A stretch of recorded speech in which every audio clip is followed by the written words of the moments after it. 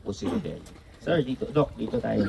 So, ang ating tissue, nanggagaling yan sa ating sucker o yung suhi. Kita nyo yung may suhi dun sa likod. So, kinukuha natin yung suhi, tapos kinukuha natin yung gitna na ubod niya. So, uti-uti natin siyang binubuksan hanggang makuha natin yung gitnang growing point ang tawag natin, yung meristem. Tapos yun ang tinatanim natin sa bote at artificial media. Ito yung artificial, sabi nga ni Doc Glenn, iba't iba ang formulation natin, iba't iba nilalagay natin na pagkain niya, no? At mga hormone.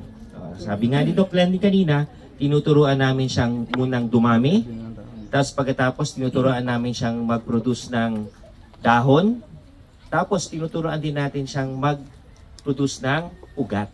So yun yung mga stages niya. And then tinuturuan natin siyang mabuhay from isang very clean o walang mikrobyo to a environment natin na may mikrobyo, di ba?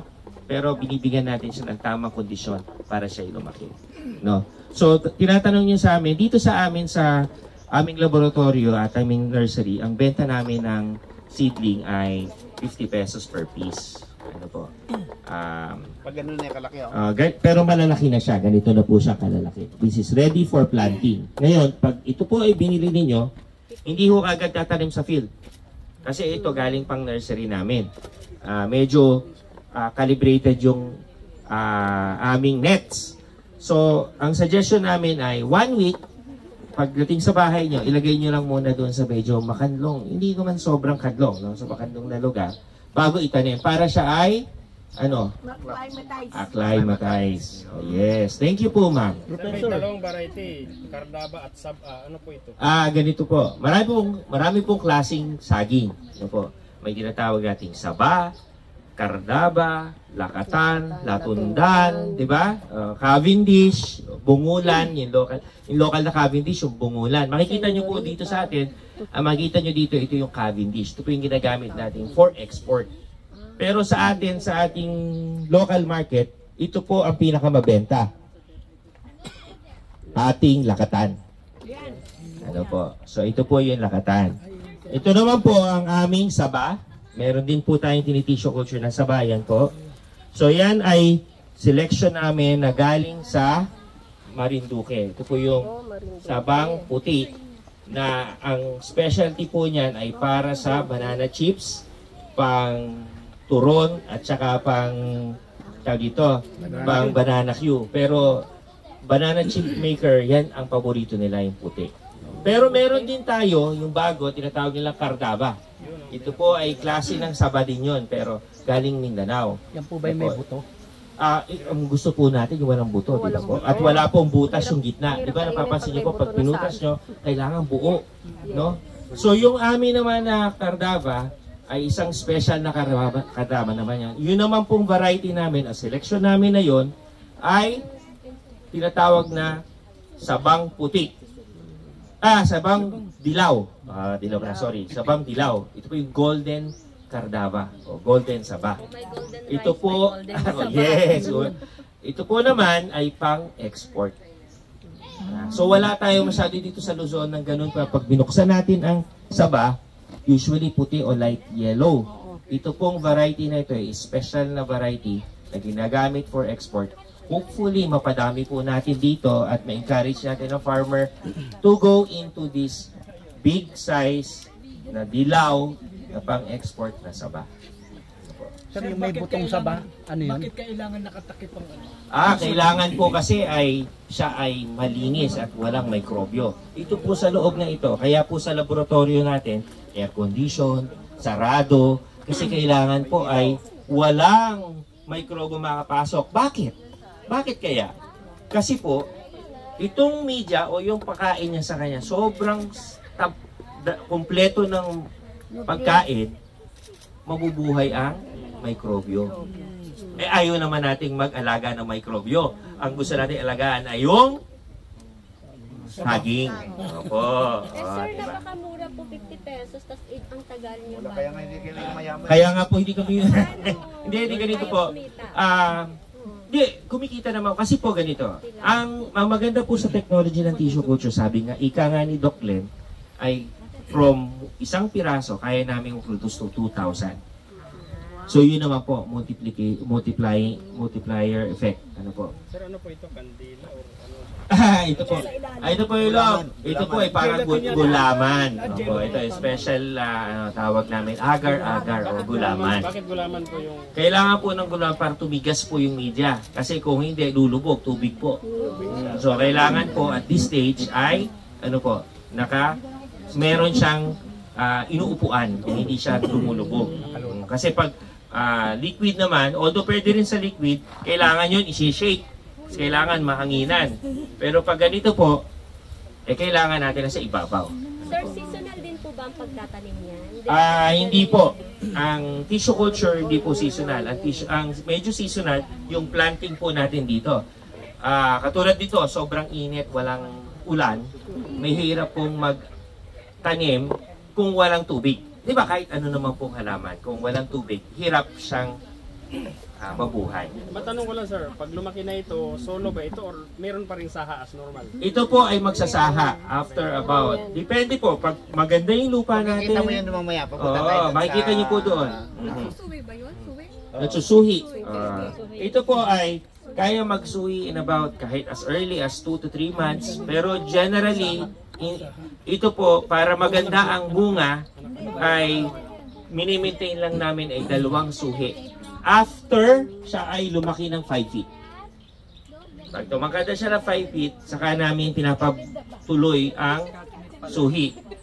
Bago mag 5 feet, pinuputol namin. Bakit sir? Anong Para lumaki po. Kasi po, para yung maraming agawan ng nutrients pag sobra pong tama. Tama si Doc. So, para sa atin, para di kalidad at maganda at eksakto ang saklaki. Kasi gusto po natin, mga 2 kilo lang yung ganito, di ba po? Kaya namin mag-produce dito ng 3 hanggang 4 na kilo. Pero pang supermarket yun, kasi hindi pang palengke. Pang palengke, mga sa kalahati hanggang 2 kilo ay tamang-tama po.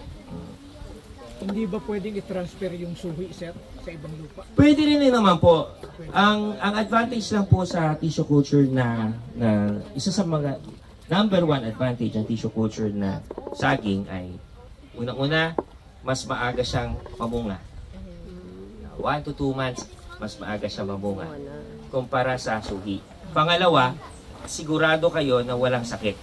Kasi po, ang aming mga saging ay galing sa aming nursery na mini-maintain namin. Na galing lang sa amin yung mga suhi na pinanggagalingan ng ating similya, sigurado po kaming walang sakit. Ano po? Bakit? Ano pong bakit? Wala sakit. Kasi tama yung alaga namin sa saging. Ano po? Sir, pwede pong pakibalikan mula rito hanggang doon sa dulo, ilang araw yan? Umaabot po ng 8 buwan. Ha? 8 buwan po yan sa laboratorio, 8 to 10 months sa laboratorio, mga 2 to 4 months naman sa nursery para lumaki siya ng malaki. Mula rito hanggang doon lang sa may bago itanim? 8 months po, 8 to 10 months. Ito po, makikita nyo kulay itim na.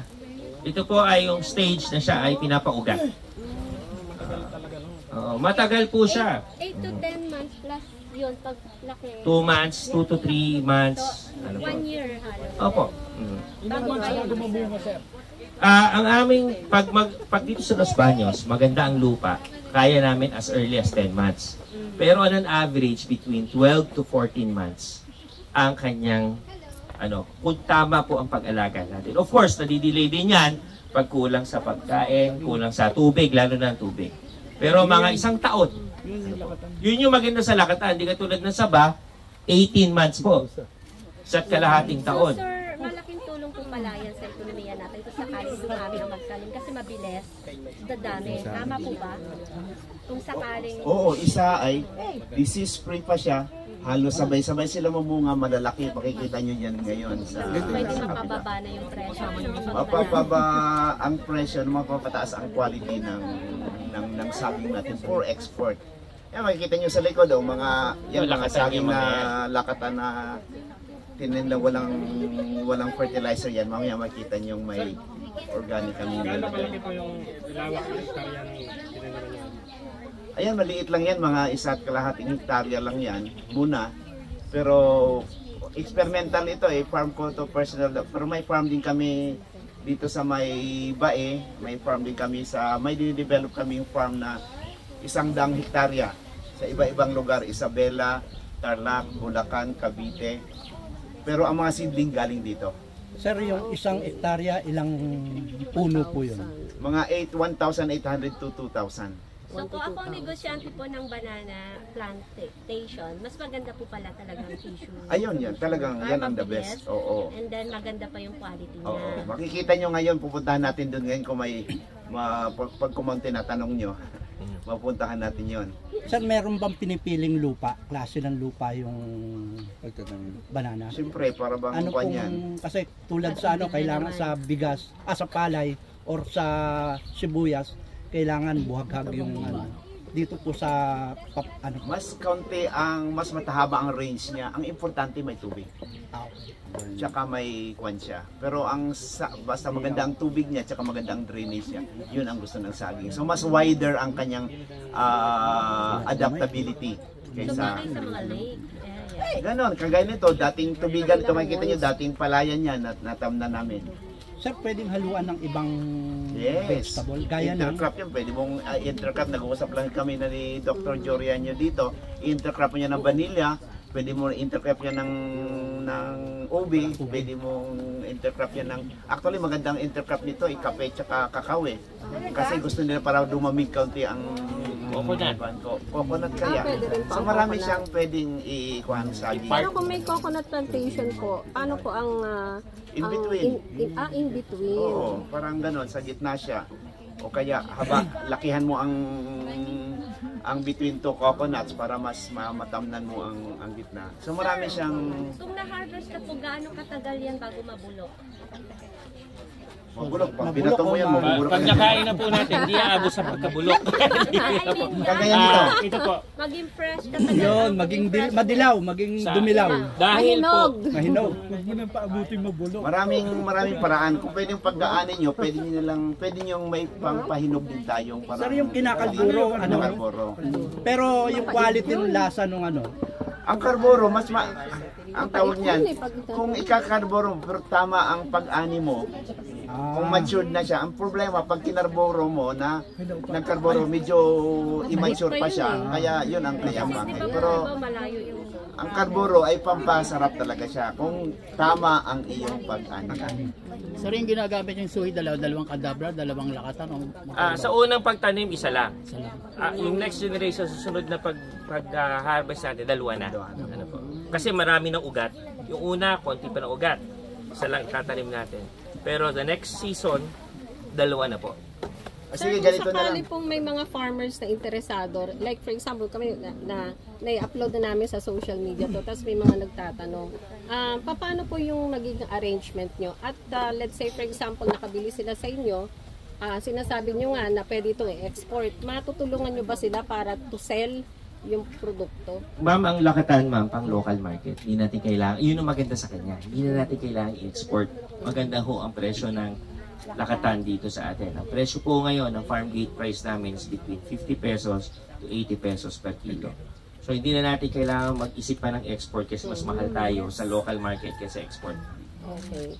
So ngayon po, pagbalik po naman doon sa sino po kakausapin namin para maturuan kayo kung paano at saan bumili.